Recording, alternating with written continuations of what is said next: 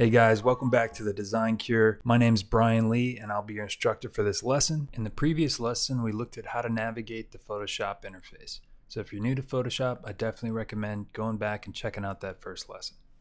So at this point, I'm sure you guys are ready to dive in and start designing. But before we can do that, the first thing we need to do is create the 3D space that will house the design.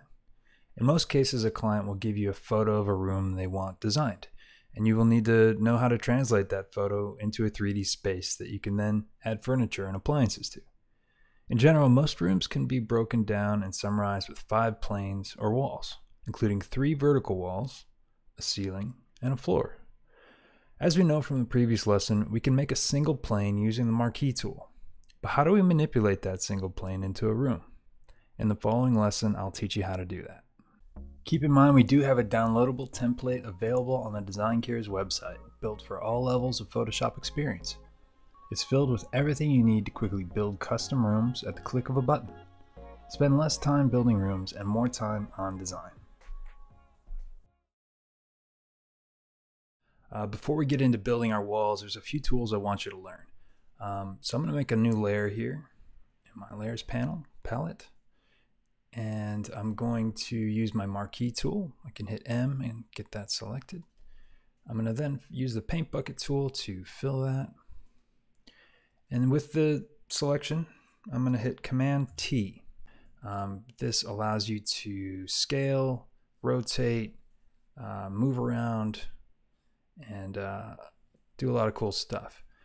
I use this all the time, like I said, and this anchor point here is also important. You can see here, if I move the anchor point to the right and hold Alt,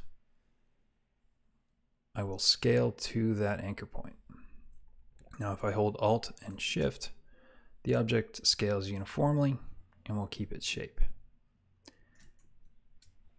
If I just hold Shift and scale down, the image will scale towards its opposite corner that you're dragging from. Right, so Alt is important when using the anchor point. You can also hold Alt and click around, and the anchor point will jump to wherever your mouse click is. Cool, so what else do we have in the transform tool? In general, I don't use scale and rotate very much because the free transform does all that for me. I don't really use skew too much, but just real quick, you can see it does allow you to get some interesting shapes there and move things around. I prefer to use distort, perspective, and warp. So you can see here with distort, we can kind of do the same thing that the skew is doing, but you can do a lot more as well, right? Just playing around with that a little bit. We also have the perspective tool, and this is something we're going to be using a lot in this lesson. It basically scales an edge and fits a shape into a given perspective, which is really cool when you're looking up or looking down, or you have some walls that you're building back into space. Perspective tool is definitely something we're going to be using a lot. And then we have this warp tool, which is really cool when you're making like organic shapes. You can kind of make light bulbs or interesting decorative shapes. So there's that. So that basically is the transform tool. One other real quick thing I want to show you. I'm going to duplicate this layer by dragging it into the layers icon there. I'm going to hit Command T. I'm going to move this anchor point here to the side, and then I'm going to hit flip horizontal. So then we have 2 pieces that are in perfect sequence with each other in symmetry. You can see we could also do something like this and move the anchor point way over here and then hit flip horizontal, and it will just pivot right around that anchor point, which is kind of cool. It definitely could be handy. And if you move it up, you could do the vertical flip, so it helps you just kind of build a room or other planar surfaces. Another important tool I want you to learn is the line tool. So if I go into here in this rectangle shapes toolbox, I can have the line tool here. I'll show you in a minute why this is important, but just off the bat, the tool's kind of cool. You can go in here and set your weight, say to 20, and that's going to give you a thicker line. There's also a lot of other settings. You could really lock it in and dial in what exactly your line needs to be. You can give it a stroke. You can change the color here, and you can also change it after you've already drawn the line, which is kind of a cool concept too. So you can see it kind of builds a bunch of layers. What I usually do is after I have my lines made up, I just go ahead and I select them all by holding Shift, and then I right click, and then you can rasterize the layers, which will turn them into raster images that you can then manipulate, maybe with the transform tool. You know, you can put them in a perspective. So after the line tool, kind of know how that works now. I think it's really important that you guys learn just basic perspective, and that's going to help us build our room coming up. So right off the bat, I just want to hit that line tool again, hit Command R. All right, and then I'm gonna hit Tab, and I'm gonna remove everything from our space. So this canvas is approximately 27 by 15. So if I hit Command R, I get these rulers coming up. So the cool thing about these is I can go up to these rulers palette and I can drag down. What I want to do is find the center of this canvas. So 15, what is that, like 7.5? I'm definitely no mathematician, but I think that sounds right. And then let's pull it from the left, and 27, that would be, what is that, 13.5? Something like that. All right, so that's kind of roughly the center of our canvas. I'm gonna hit Tab again. It's gonna bring back my layers palettes. Just hold pan and get my canvas over here. So spacebar to pan. Now I'm gonna grab that line tool and I'm just gonna start pulling out from the center. Whoops, I don't want it to be that thick. So I'm gonna go up here to weight. I'm gonna do maybe like a 4 pixel weight. And I'm just gonna pull straight out from the center and make some lines right out here from the center. So as you may know, this is 1-point perspective. It's drawing perspective lines from a single point along the horizon. Cool. So now we have a bunch of lines. We have a center point, and right now I'm just going to go ahead and select all these, rasterize these layers, and then I'm going to take all those layers still selected. I'm going to merge those layers into one single layer. That's all by just right clicking on the layer. You can bring up all these options. So we'll go ahead and name that perspective.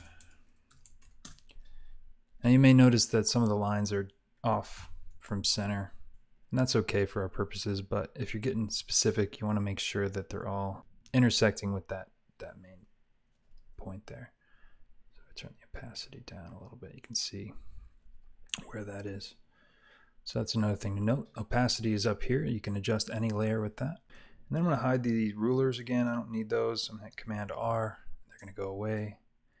If I hit Command H, all my guidelines go away, and I'm just left with what's left over. I'm going to make one more line. Looks like we kind of missed a spot. There we go. Go ahead and merge those again. Name that perspective. And that's our 1-point perspective. All right, so let's get started building our room. We have the perspective lines selected here. I'm just gonna lock those. I'm gonna make a new layer. I'm gonna call this center wall. I'm gonna hit the marquee tool.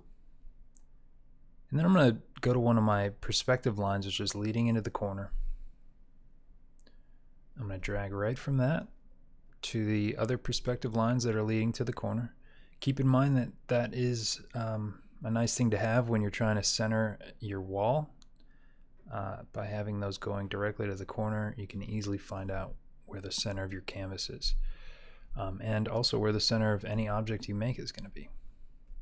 So I have those all intersecting, which is good. So that's most likely, or at least pretty close to my center. And then I'm going to hit the paint bucket tool. I'm going to fill that layer with orangey yellow. Deselect that with Command D. All right, so that's my center wall. I'm going to duplicate that a few times. Whoops. I'm just going to hold Command or Alt and drag down. 1, 2, 3, 4. Let's call this one my left wall. Let's call this one right wall. Whoops. And we need the ceiling and the floor. Cool. So let's go ahead and go to left wall here. I'm going to give that a bit of a different color. So let's go to paint bucket, go up to green. I'm just going to give each one of these a different color.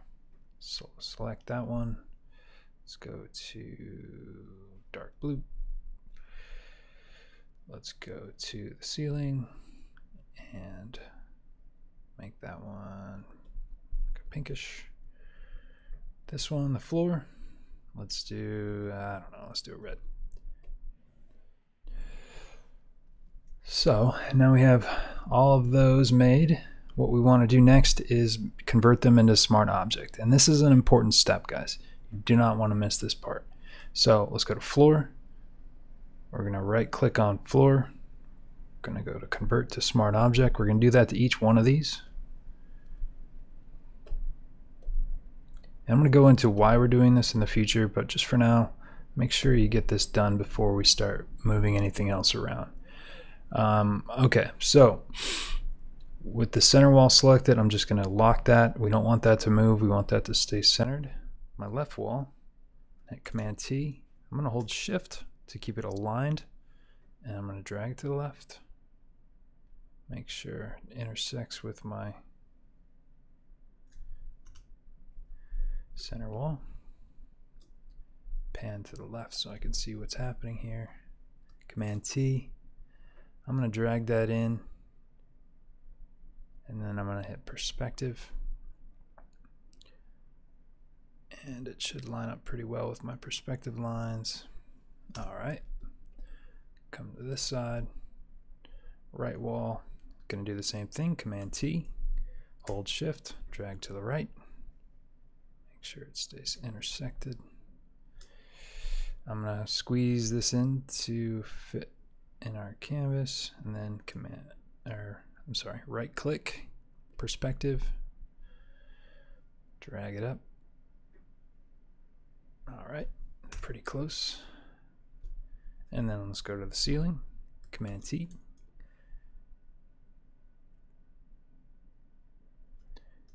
Make sure it stays on my center wall, perspective, get the ceiling in. Whoops, I forgot a little step there, but we can fix it after we do this. You can see why it's a little easier to get it lined up with the canvas beforehand, before you go into perspective.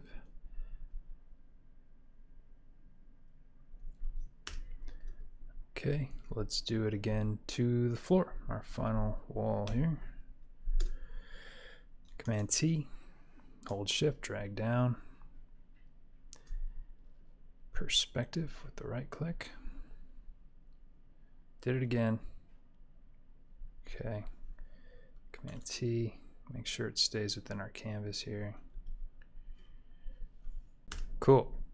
So, you know, we're a little bit off here. Some of that has to do with our perspective lines not being exactly accurate, but I think we're pretty close. So I do want to make sure that they connect.